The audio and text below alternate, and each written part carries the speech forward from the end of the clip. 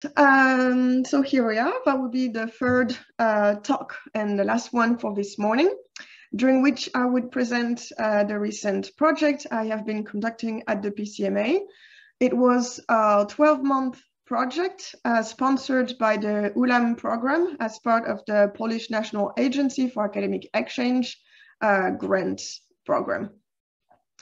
The title was Unravelling Nubian Funerary Practices, Textiles, and Burial Practices in Ancient Sudan.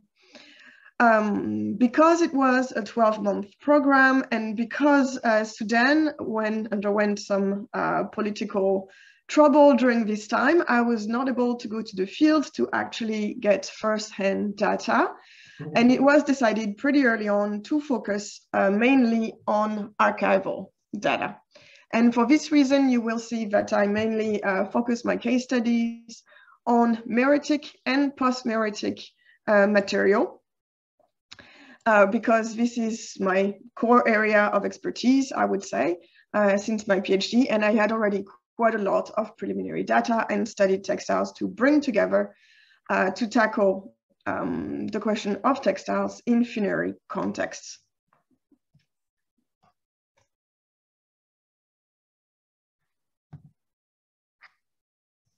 And of course, this is when the presentation does not want to go forward. Okay.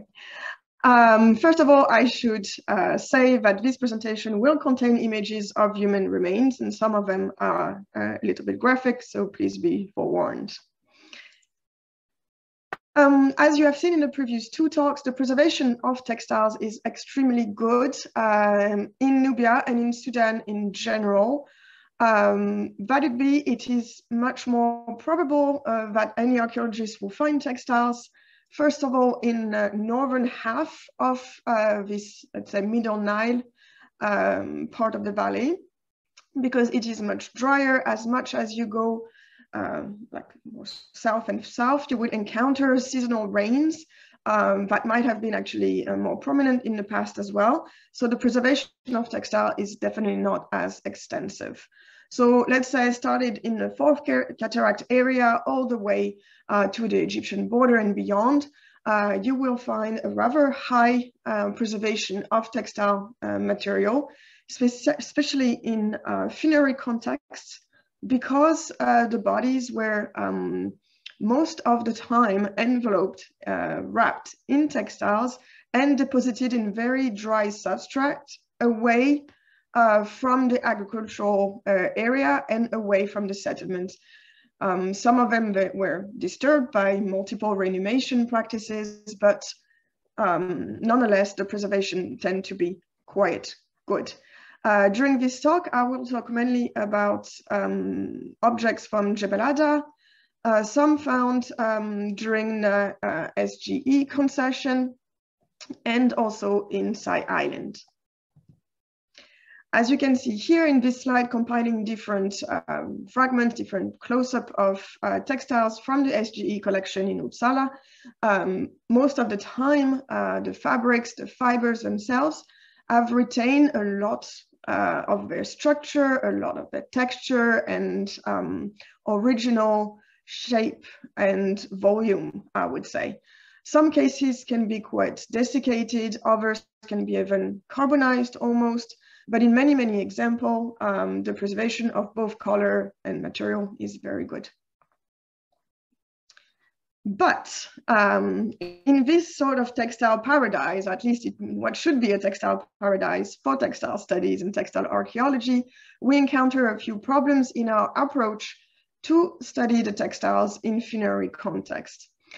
The first one is a rather important gap between the moment of discovery, a lot of them found in Nubia during the Nubian campaign in the 60s, and the moment of the textile studies.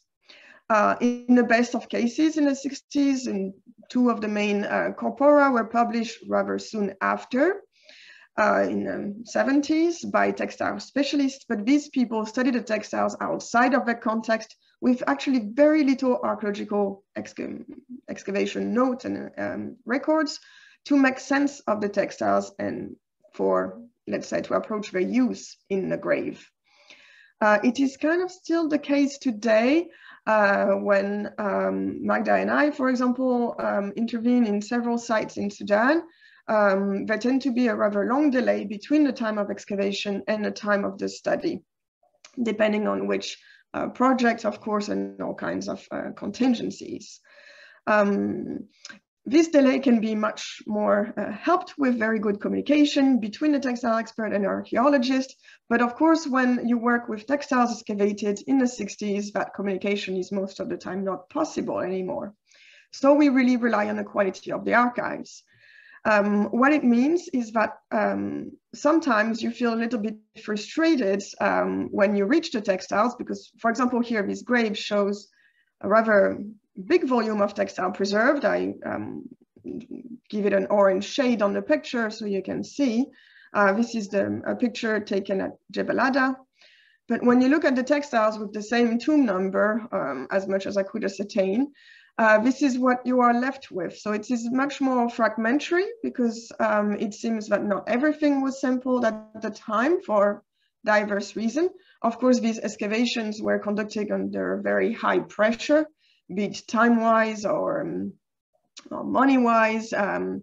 They had a very short time to excavate extremely large concessions, so it was not always possible to conduct best practices. And of course, at the time, they may not even have had like anthropologists on site. So many aspects of the excavations were hurried, and sometimes the archive, even when they're very good, leaves you with many, many questions.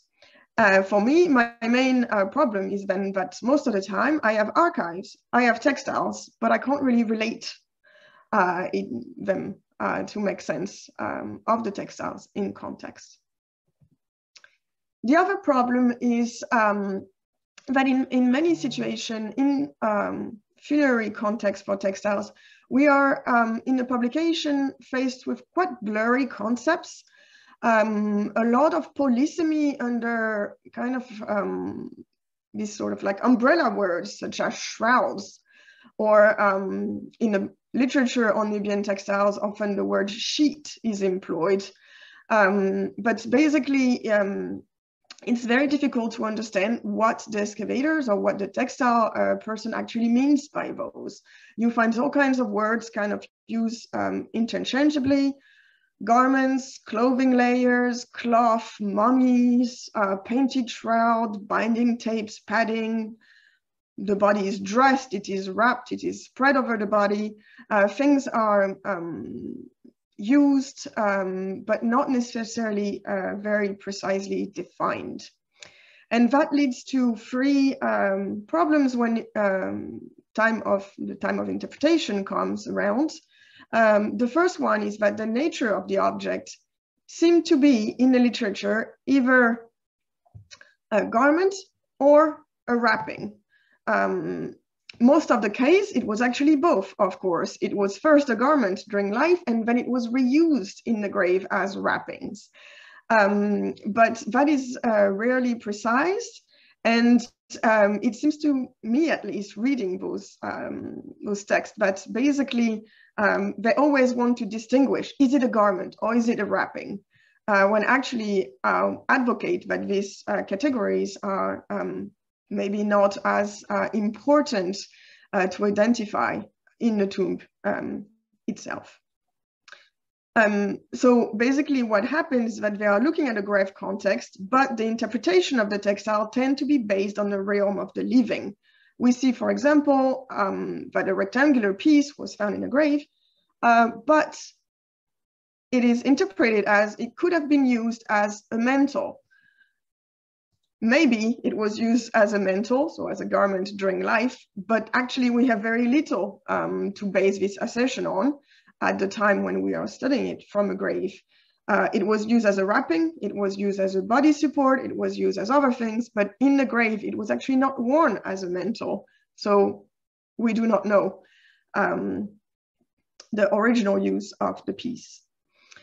This leads in the last kind of like phase to extrapolate the funerary practices to daily life practices, and also the other way around. Saif Soderberg in introduction to the Late Nubian Textiles book, says that the dead were often buried naked. And a little bit further, we hear him saying that the majority of the Nubia go naked.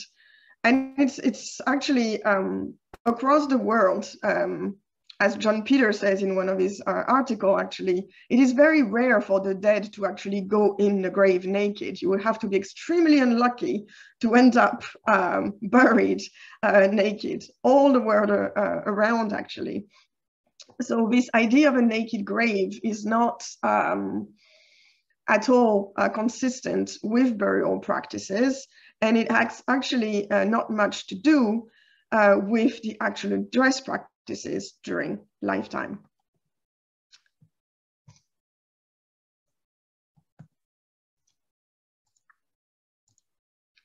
So the solution to me at this point, when I started my project, was to go back to the very basics of anthropology, of archaeothanatology. And instead of starting from the final object, from what we think we understand from it, to start really from the funerary practices that generated the use in the first place. And that is very much based on the work developed by Henri Dudet in the Archaeology of the Dead, or people such as Roderick Sprague and his burial terminology. So the idea was to contextualize textile and to replace them in a sequence of funerary events. If we follow the burial terminology proposed by Roderick Sprague, we hear that there is a clear distinction between modes of body preparation, such as, for example, mummification, artificial mummification I hear, the dressing in clothing, the wrapping of the body, and the disposal containers, I would say, for example, blankets, animal hides, baskets, textiles, bark, coffins, etc. One of them is clearly an action. It's a phase, something that people do. And the other one is the objects, and those are not always synonymous.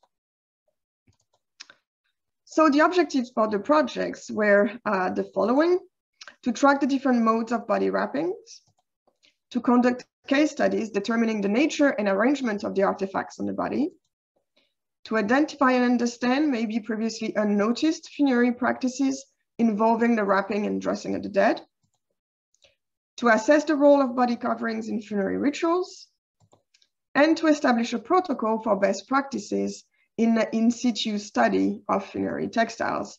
The goal was to, of course, base it in Sudan, but we also did consultations with other colleagues to see how it could be applied elsewhere.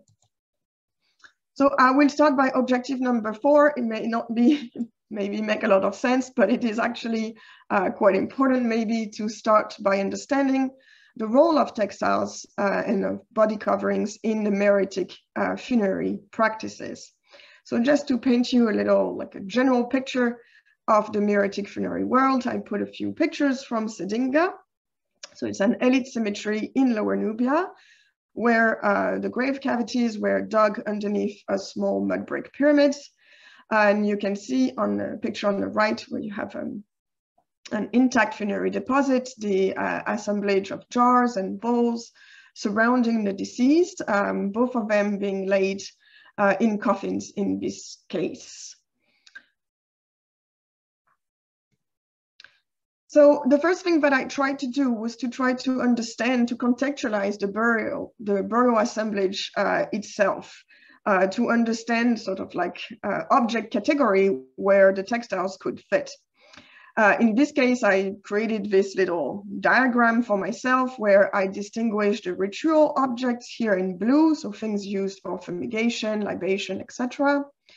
From the things used for maybe the consumption of food here in purple, personal equipment in orange, sort of power insignia objects such as games and furnitures and weapons that we find in Meroitic and post-Meroitic elite burial, from all the different layers surrounding the dead, him or herself. So in light yellow, you have objects belonging, let's say, to the dressing or the adorning of the body, and that could be textiles around the waist, for example, or jewelry, shoes, etc. Wrappings, which could be soft wrappings in textiles or in leather, for example. Harder wrappings, let's say, if we understand it like that, like a coffin, for example. This body, surrounded as such, could then be placed on different support layers that could be soft, a blanket, for example, or hard in the case of, let's say, like an angareb bed, or like a stone bench, for example, dug up inside the grave itself. And then the whole assemblage being surrounded by the funerary chamber itself. And here, in that case, I used very much this concept of the funerary chaîne opératoire, which is based on the rite de passage concept that recognized the transformation of the individual statues from a dead body, deceased, all the way to a member of the community of the dead, let's say. So the transformation of the remains of the cadaver into inert remains. And you can see here on this Japanese print, the decay of the body and the transformation of a body that was dressed at the beginning in a very specific burial dress, all the way to inert remains of like sparse skeleton parts. And I thought it was interesting to put this in mirror of what we do find in Sudan, because we tend to see the skeleton in a grave, or in some cases here, for example, from the Karanog drawing, we are left with a very skeletonized remain, when really what we have to picture at the time of the funeral is something that looks more like that. So a deceased that was very much covered by textiles indeed.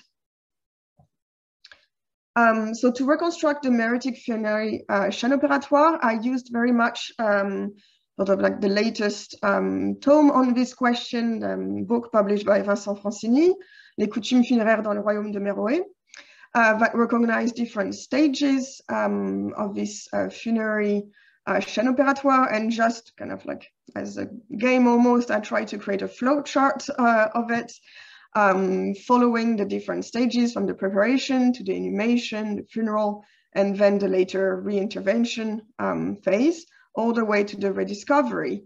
Each of these stages, of course, having an impact on the textile material. And here I really much dissociated the actions in rectangular boxes from the actual objects.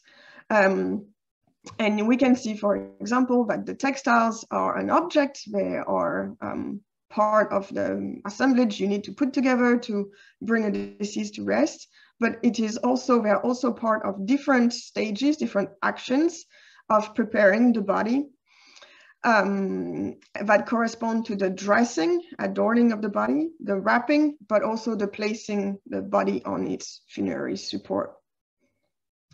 And when you draw it a little bit like that, so it is a bit more visual maybe, you can see here all the little T signs, the yellow stars, are different moments inside this funerary chaîne opératoire where the textiles can be occurring, can be basically an essential actor of the funerary process. So now let's, from this understanding, we can try to track the different modes of body wrappings. And I worked here with an illustrator who helped me put this together, and a colleague working on terminology to try to really understand the different ways that textile intervene around the body itself. So first of all, the textile can be worn. In that case, it means really it encloses, it dresses the body as it could have done during life. So you could have examples where the textile is a clear, recognizable garment. In this case here, you have a loincloth. Or you can have a wraparound textile piece that could be sometimes incomplete, such as a torn off band of textiles, textile that could be, for example, encircling the waist, as it is the case here, both examples coming from the SGE material. Another configuration would be that a textile supports the body. So the, let's say, most common case would be the big, large blanket or thick textile that were placed underneath the body, or rolled up, or let's say like bundled up under the shoulder, under the head of the body as a sort of a pillow. So here I find it quite interesting, but it's because it creates this kind of mirror between the sleeping during life. This type of blankets is hypothesized to be used as a sleeping surface during life. And it transposes it during the grave, really showing a parallel between sleeping through a sort of like transitory night until the deceased can be reborn in the afterlife. Here you have another example of this sort of large blankets that can be found in Nubia or in Sudan in general. A lot of the cases are made with this very thick pile weave technique with loops or extra threads that creates a sort of like a cushy thick surface. Another case would be the wrapping of the body, and I will talk a little bit more about this one later on as well. And because there is different modes to wrap the body as well. And also it really much depends if the wrapping covers the entire body or if some parts are still exposed. If the textile are used as a whole envelope, or it's only sort of like individual layers spread on top of it. You'll also find bindings. So in these cases, the textiles are reused. They're torn into bands most of the time. When you come to the medieval times, some bindings were purposely made for funerary purposes, but it's not necessarily the case in the Meroitic period, where you have knotted ropes and binding tapes that could either like maintain the body in position or sort of like attach the wrappings around the body. And finally, you have some cases of stuffing. You find sort of like body bundles that were stuffed with torn off textiles or whole textiles to kind of give it a specific shape. It is quite rare, to be honest, in Sudan, but it is something that you found more frequently in Egypt, for example. So the other goal was to conduct case studies to try to determine the nature and the arrangement of the artifacts on the body. And that, of course, was quite difficult only from archival material. I had planned to go to the field, but it turned out that it was not possible because of the military events in Sudan, unfortunately. So I worked mainly on archives, some more recent, such as this one from Sai Island, where I got to study the textiles in the Sudan National Museum, and then had the archival photos from Vincent Francini with the Sai Island Archaeological Mission. And in that case, it was possible to trace the use of this particular textile alongside the back of the legs and lower back of this individual, this female individual that was pulled out of the cavity and on top of the closing wall. And I sort of like colored here the textiles in red so you can see the location a little bit. So in that case, probably indicating the wrapping of the lower limbs of this individual with these sort of very long textiles with fringes at the bottom. Here, another case that I conducted from the Scandinavian Joint Expedition Archives and the textiles that are today stored at the Gustavianum Museum of the University of Uppsala was this grave, the grave number 2 from Ashgate, where it was possible to cross-reference the textiles that I found at the museum, so 4 different textiles, with the archive to sort of like hypothesize this superposition of different types of wrappings, knotted around the body, some of them for sure, and then a more sort of more substantial layer, the one with the little tassels here, that I hypothesize being on top. This reconstruction drawing, I have to say, is a complete hypothesis. It's just a working drawing. And then a much thicker and much more decorated piece with lotus flower and palmettes in different shades of blue that could have been used either here, as the drawing indicates, underneath the body, or maybe on top of it. Yeah, so that's like 2 examples of the case studies. And then observing these different material, the database that I created, sort of like cross-referencing every in situ textile, every textiles that I had studied for which I had in situ information, I should say. I tried to identify maybe some practices that were not necessarily noticed before from sort of like cursory examination. My first hypothesis, the first idea that I'm submitting here today, is a textile gesture that was seemingly associated to the bodies of adult women. It is attested in ACSHA. I also have a case from a site from the Scandinavian Joint Expedition and the one in SAI that I mentioned previously. In this case, it seems possible to trace the wrapping of the lower body only, which would have left the chest exposed, as these pictures show. And in all cases, the textiles that were used seem to be a very large rectangular piece bordered by rows of fringes. And that textile usually is associated with wrapped around garments, such as very long skirts, that are also visible on the iconography of these elite women. So here I hypothesize a sort of correspondence between this type of wrapping practices and the clothing practices that were actually carried out during the woman's life. It's very much, an hypothesis that I'm bringing out there. I hope we'll find more material to either confirm or infirm it. The second hypothesis that is also actually visible on Magda's material from later burials is the superposition of different textiles with varying density. So probably the lighter fabric being closer to the body. And then as you go outside of the body bundle, I would say, you find a denser and denser fabric.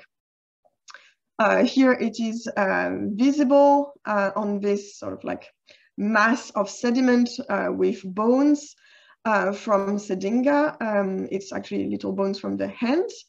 That have 2 layers on both like the top and bottom layer, has 2 different layers of textile preserves. Textile B that tend to be quite thinner. I know these pictures don't show anything, it's just black fragments, but when you do the textile analysis, you realize that the weave and the threads are much thinner in textile B as they are in textile A. So sort of like showing this superposition from thin to thick on and around the body, especially visible in Meroitic remains, as far as I can see, from sensitive areas such as the hands or the skull maybe, but better attested for the entire body, as Magda can correct me if I'm wrong, on the entire body. So finally, the goal was to establish a protocol for best practices in excavation, analysis, and conservation of funerary textiles. It's just a set of propositions, I would say, that we put together with a working group during one of the seminars that we organized at the beginning of the project, with archaeologists and anthropologists working in Sudan, but also other colleagues working in Egypt and in Europe. It is very much based also in sort of like other protocols that have been produced for the excavation of organic material in general. But in that case, what we were very much conscious of was the documentation in situ, which is really kind of like loophole in the current practices, I would say, for different reasons. Most of them actually, we can assign them to time because we don't necessarily have a lot of time. Not every excavation have a physical anthropologist, for example, excavating every graves. So the level of documentation varies accordingly. So for us, the four sort of main points of the documentation in situ to be carried out at the time of excavation is the preliminary assessment of the number and types of different fabrics. And for none of these, I should say, you need to be a textile expert. That could be carried out very easily, as you will see. Then the mapping of the textiles on the body, detailed photographs in situ, and the sort of basic description and inventory.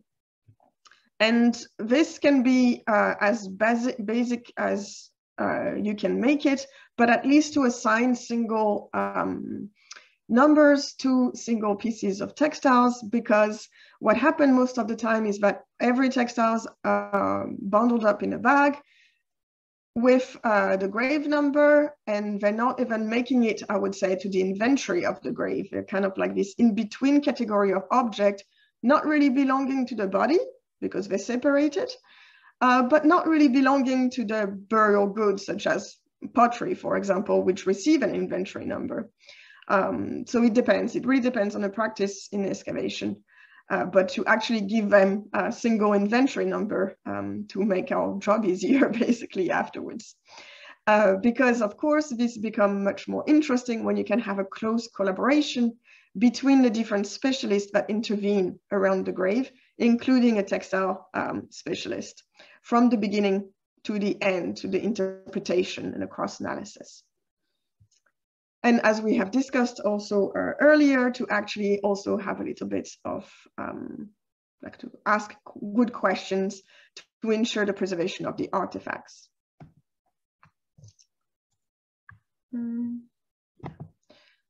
So to recognize and map the textile on the body, I told you I could not access the fields, but I did something very quickly yesterday to show you on my kitchen floor. And this is a picture I took with an iPad, and I just very quickly took notes with the iPad pencil, but you can do that in many ways. You can do just a schematic drawing, and I put very, very easy notes, such as under the head, thick, beige, something that anybody, you know, can recognize and note in the field. And then when you open it, or you have a several phase of cleaning, you can start sort of assigning colors or letters to the pieces that you can recognize with your sort of like layman eye. And that could be really much by color or texture, whatever you decide. But just to assign very sort of like as clear as you can, indication of the location of the textile. And of course, detailed photographs. And if you can, do 3D modeling. Some anthropologists are doing this on a much more, I want to say, regular manner, but it's not always the case. It depends on many things. But I think for textile studies in this particular case, it's something that would be extremely beneficial to conduct, especially if you have a well-preserved in situ inhumation. So yes, it is turning, but of course that is sort of like, that was just a tryout that we did for training purposes. So yeah, just to show you how it could work. A basic inventory, as I mentioned, could be extremely, extremely easy. Thick fabric, looks like a blanket. That's enough, really. And then the location is under the body. This is where I can see it, you know, under the head, but also a little bit under the torso, maybe. It can be full of question marks. It really doesn't matter. The importance is that there is a trace, so that when you actually manage to have a textile person on site, maybe that person can sort of like backtrack the process and manage to reconstruct the role of textile in this particular animation. So of course, it's always kind of a help to have a textile person on call. We'll be more than glad to answer any requests or quick assessment from WhatsApp or whatever. So please feel free to talk to us. We are many, more than you may think, I don't know. So we'll be very happy to lend a hand. And to finish and to sort of like tie up these 3 different talks, I wanted to say that we can, of course, study the textile that is found in a grave, but as Magda and John Peter showed, we can give you information on the raw resources used around the site itself, the techniques, the craft knowledge that was required within the population, and also more like societal use during life as dress or as utilitarian textile, but also during death for burial practices.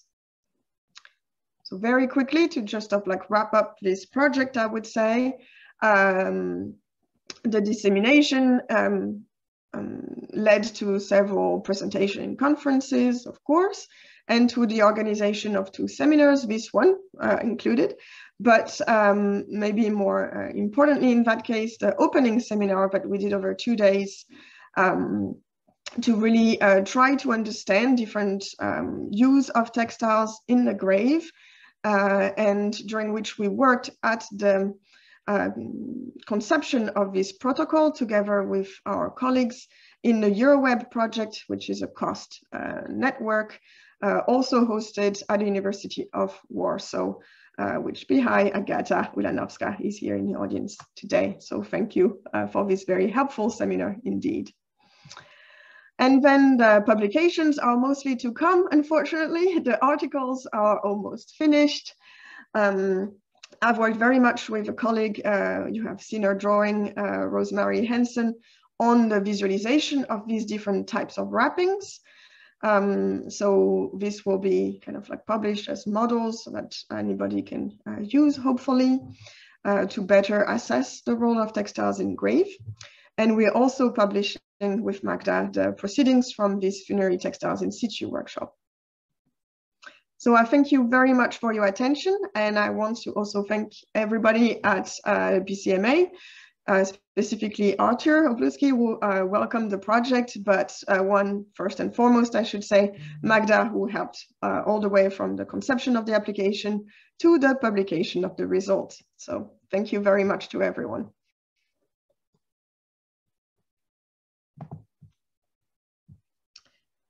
Okay, thank you. Oh, I see that I have spoken a lot. So thank you. I'll welcome any questions.